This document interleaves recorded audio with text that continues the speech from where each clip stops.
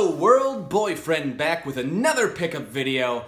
Got a lot of stuff to show today. Yeah, it has been a busy, I don't want to say last month because I don't do these monthlies, but it's been a busy last filling of the box. In fact, I don't know if you can see, here's the top of the box. This box is full, I couldn't even shut it. Got a lot of stuff to show, mostly Super Nintendo, which is what we're going to start with today. So why don't we jump right in and get to it. First one. Bassmasters Classic Pro Edition. Don't know what separates this from the regular edition, nor have I played it, but it's a fishing game. Woo! Fishing games. Where am I going to put all these? Let's put them down there. Okay, next one. Faceball 2000. Yeah, that classic. Now, the special thing here is it actually completes a subset. That's right, another subset is complete, and that is all the first-person shooter games on the Super Nintendo. Of course, if you know, there's only 3 first-person shooter games on the Super Nintendo, not counting Super Noah's Ark 3D. We got Faceball 2000, Doom, and Wolfenstein 3D. So technically there's 4, if you count Super Noah's Ark, and Faceball completed that subset. Here we go, Rap Jam Volume 1. Now this is interesting because you get to play basketball with a bunch of 90s hip-hop stars. It's pretty funny, it's pretty awesome. It's a neat little gem as far as basketball games go. Alright, Cannondale Cup. Now this one grabbed my attention more so than it just being a bicycle racing game. I could care less about that, but I liked all the cool stickers on it from Mega Video. I don't know if you can see there, it says Mega Video. On the back there's some Mega Video stickers. Where the heck is... Oh, if this label is broken, you must purchase this video. Look at that warning. Ooh, that's stern. Now, I don't know where Mega Video is or where this came from. Maybe someone out there knows, but I love when I find these stickers and stuff. As long as it's not going to cause too much damage to the actual front sticker, I'm okay with it. And I love seeing all these weird little stickers from the past. Here's another one with a very boring sticker from the past, but that's not the reason I got it. And that is Barkley Shut Up and Jam. Now, whenever I go to a store or wherever and I'm looking for a game and nothing's jumping out at me, I'll just go back to my list and go alphabetically, right? And just go, okay, so I got all the A's, now I'm moving on to the B's. And this one was one that had just been staring me down forever. And I was like, where the heck? I've never seen Barkley Shut Up and Jam. It's not a rare game at all. It's not even uncommon, I don't think, but I would never see it. And so I saw it and I was like, holy crap, Barkley Shut Up and Jam. I was far more excited than I ever needed to be. Needless to say, I picked it up and now we're moving on down the line. This one, Turn and Burn, No Fly Zone. I'll be honest, I have not tested this game yet. Couldn't tell you what it is. I'm assuming it's some sort of jet flying game, maybe similar to Afterburner. I don't know. I honestly, I could be completely wrong. Turn and Burn, No Fly Zone. Okay, so this next one is actually kind of funny. It has a little story behind it. So Layla, or as you might know, her girlfriend, recently was in Seattle filming a pilot, which is the first episode of a television series. That's all we can say on that. Hopefully it gets picked up. Wouldn't that be amazing? Yay! But anyway, while she was there, I didn't get to go, unfortunately, but while she was there, I was like, you gotta check out some of the game stores around there.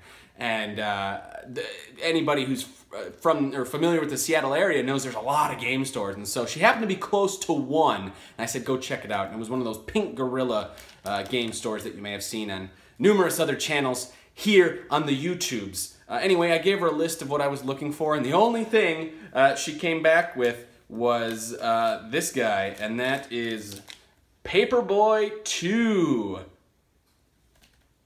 Yeah.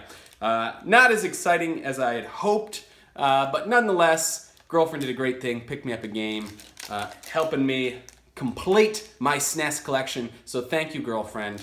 Love ya. And moving on. So Pink Gorilla, Seattle. Thank you as well. Let's see. Okay. We got Pinball Dreams, which is one of the There's Pinball Fantasies and Pinball Dreams on the Super Nintendo. I tried this for a second, of course. Remember, I can only play these games for up to 5 minutes when I test them because I'm still doing the Cartridge Club One Console Challenge. That's right, I'm still in it. I'm still rocking the Sega Genesis. That being said, I played a couple of these. Didn't really stand out to me as anything special. So there you go, Pinball Dreams. Dino City. Another confession, I have not played this game. I've been really busy. Oh, by the way, we're in the new apartment that we moved to. Can you even tell? It looks the exact same, right? Well, the one difference is the majority of the light is coming from this side. So my right, your left. Whereas all the other videos, the majority of the light came from this side, which how weird is that? So anyway, back to Dino City. Haven't played it yet. That's all I gotta say about that. Okay, Pac-Man 2, The New Adventures. Now this one I played for a second. What a weird kind of game. It's almost like a point and click type game. I don't even know how to describe it, to be honest, so I'm not even gonna try it. Yeah, Pac-Man 2. Nothing like the original Pac-Man, to say the least. This one should be so much better than it is. Math Blaster, Episode 1. So obviously never made it to Episode 2, but Math Blaster is I guess it would be an educational game where you're a first-person view in like a spaceship and you're shooting asteroids and doing math. So it's almost too simple though. I wish there was more variety, and maybe there is. I only played the first couple stages, I guess. But I like the idea. I just wanted more. Does that make sense? So there's that. Okay, man, that was only about half of what I'm showing for Super Nintendo. So here we go. I'll try and speed through these a little bit more. GP1 from Atlas, little racer game. The heck, motorbike, speed bike? What do you call them? Crotch rockets. It's a crotch rocket racer game. And following that is GP1 2, or GP1 Part 2, as the top label says. So, yeah, get your crotch rocket racing on. RoboCop 3, which I played for a second, and actually resembles the RoboCop on the Game Boy. So, was RoboCop on the Game Boy, which was actually, it looked like it was representing the first film, was it actually representing the third film? Or was this film, or this game, representing the first film when it was supposed to be representing the third film? I'm assuming this more represents the third film, and the Game Boy game was lying. Do you guys know? Let me know. Clay Fighter Tournament Edition, another subset complete. Got all the Clay Fighter games. There's only 3 on the Super Nintendo, but Tournament Edition. I'm assuming this adds a couple more characters. I'm not sure, to be honest. But that's mostly what Tournament Editions are. Did I complete any other subsets? No. Here we go. Joe and Mac. This is actually the first one. I have the second one. So I guess that's a subset if you count that. It's only 2 games, but now I have them both. So hooray! All right, now we're getting to some of the more fun stuff, except this game. Super Aquatic Games. Again, haven't played this one. Haven't had a lot of time to test these games, but the label's nice and crisp, and it's a good copy, so I picked it up. Q*bert 3, subset complete. I now have all the games on the Super Nintendo that start with the letter Q. Little trivia, in case you didn't know, there's only one game on the Super Nintendo that starts with the letter Q, and that is Q*bert 3, so subset complete.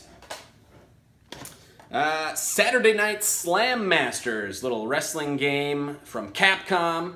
I know you can actually play as Hagar from the Final Fight series, which is kind of cool. And there you go.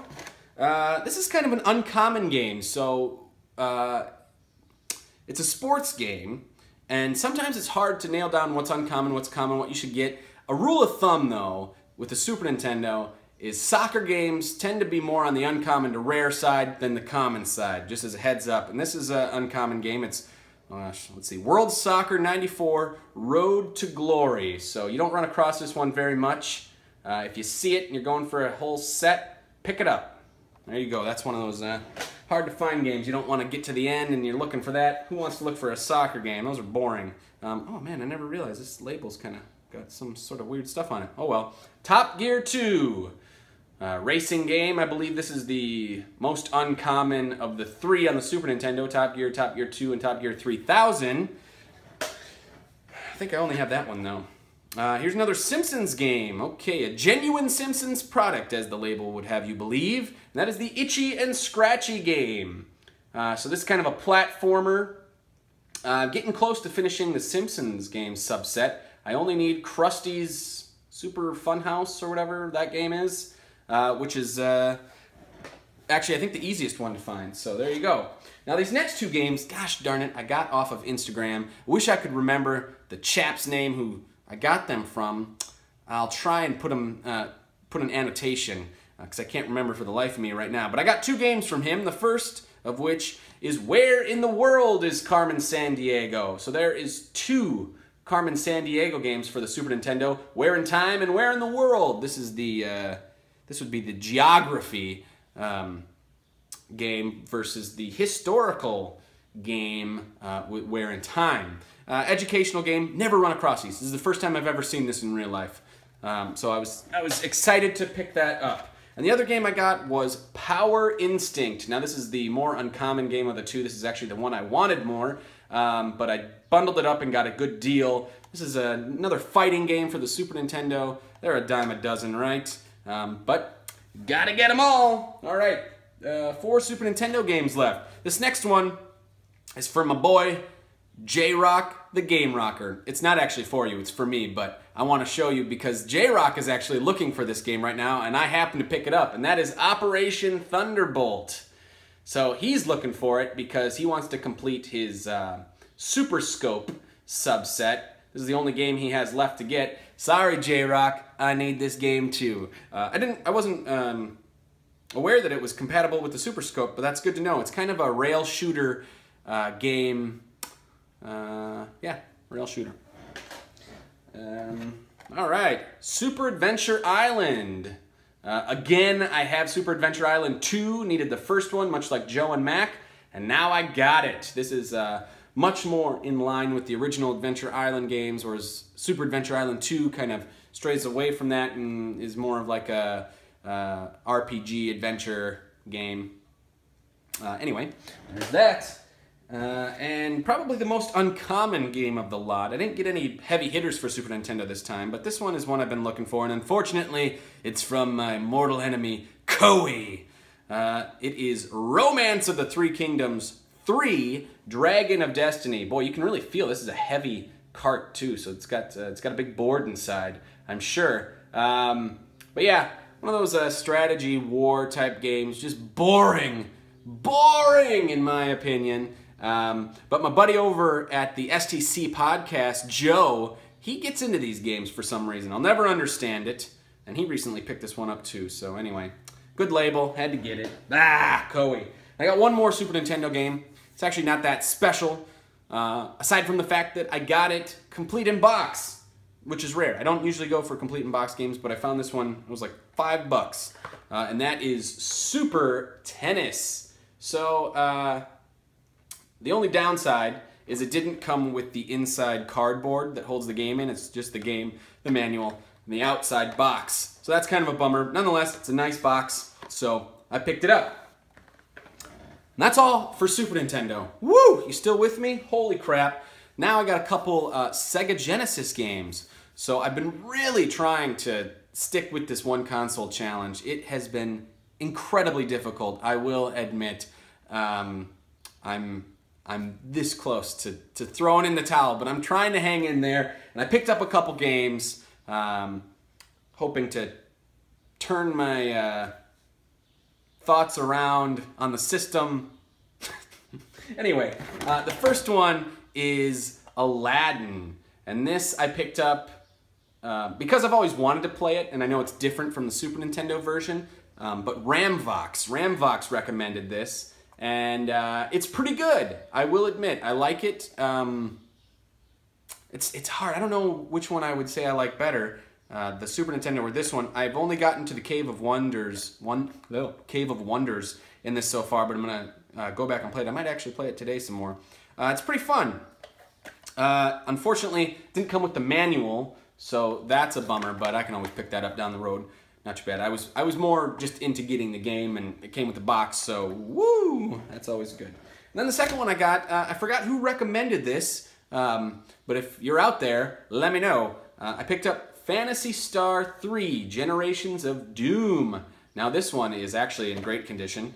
It is complete with the manual, and I picked it up. I'm not a big RPG guy, but I thought if I'm gonna stay in this challenge, I gotta find a game that isn't a platformer or a beat 'em up or something that I can beat in an hour or so, you know what I mean? So I thought, I'll give an RPG a try. So I put the feelers out and I said, what RPG should I get for the Sega Genesis?